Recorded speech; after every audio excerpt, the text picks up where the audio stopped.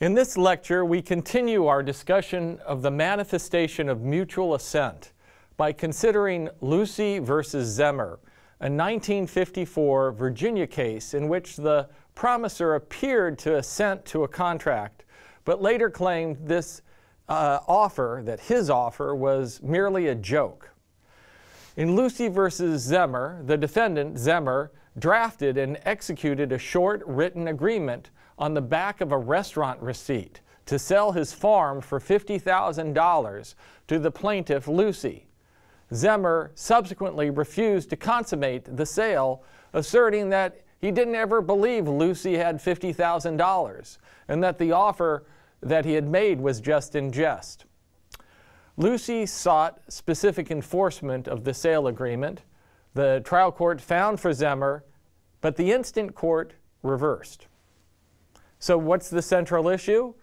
Did Zehmer's action bind him contractually despite his claimed subjective intent to joke?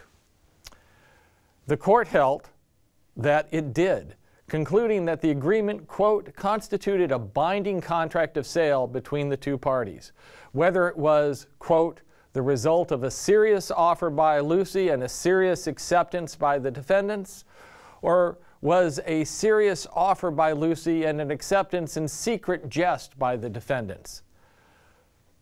To reach this conclusion, the court cited the rule that the law imputes to a person an intention corresponding to the reasonable meaning of his words and acts. This is another example of the objective listener standard. In other words, the court applied the objective theory of manifestation of mutual assent that we discussed in the last lecture. The undisclosed intention of the promisor is immaterial if his outward actions would lead a reasonable person to conclude that he intends to form a contract. This case is arguably the poster child for a very formalist version of the objective theory. At a minimum, the case stands for the rule that courts should look at a party's outward expression rather than the internal intention of the party. In this case, there's actually the outward manifestation of two parties on the two sellers, in the sense that both Zehmers, both of the spouses, manifested intent to contract, and that even if one of those sellers was jesting, I think it's important that the other spouse also signed helps to add to the court's willingness to enforce the contract. And now, an opinion by one of America's most famous and aptly named judges, Judge Learned Hand, provides with an extreme statement of the objective theory of agreement. Hand said, "A contract has, strictly speaking, nothing to do with the personal or individual intent of the parties. A contract is an obligation attached by mere force of law to certain acts of the parties, usually words, which ordinarily accompany and represent a known intent. If, however, it were proved by 20 bishops that either party, when he used those words, intended something else than the usual meaning which the law imposes upon them, he would still be held unless there was some mutual mistake or something else of that sort." So why should this be the rule? Even if some people attach idiosyncratic meaning to their words or actions, it may be more efficient to make those people change rather than to make the majority change. The idiosyncratic bargainers could probably adjust their behavior more easily and at a lower cost than the majority. Part of the efficiency from the objective listener standard is that it allows contract law to avoid jury questions and have disputes decided instead on the papers. Under a subjective theory, a defendant might cause almost any case to go to trial to decide whether both parties really intended to contract.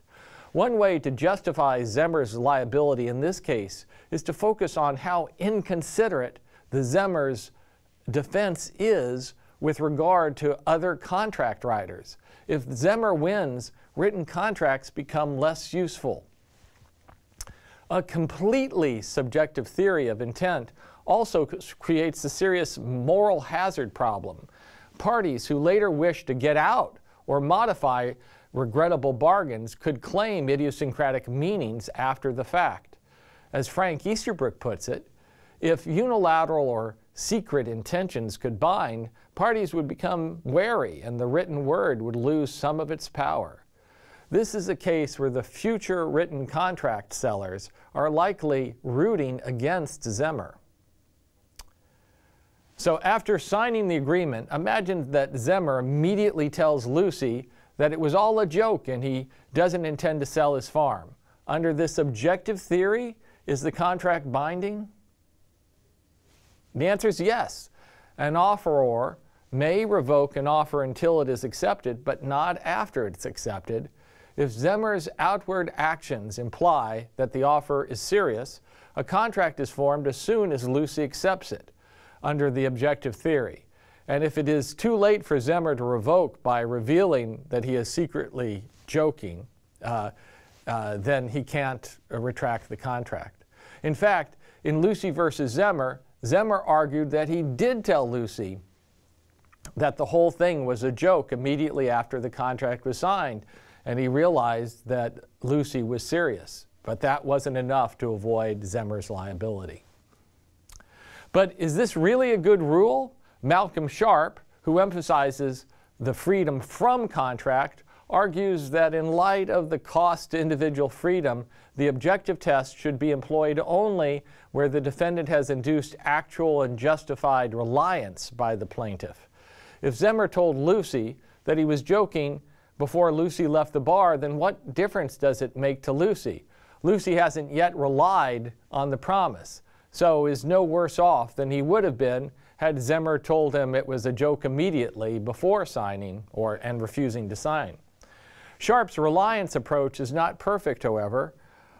Whether the promisee relied on the promise can itself be a matter of dispute. That may require jury adjudication of whether there was actual and justified reliance. There would be fewer summary judgments and directed verdicts if there was a reliance requirement. So let's recap. For two parties to establish a valid contract, there must be a manifestation of mutual assent by both parties. Under the objective theory, whether assent is manifested is determined by the actions of the parties, and so a party may be bound despite a hidden contrary intent. The reasonable listener standard determines whether someone has manifested assent.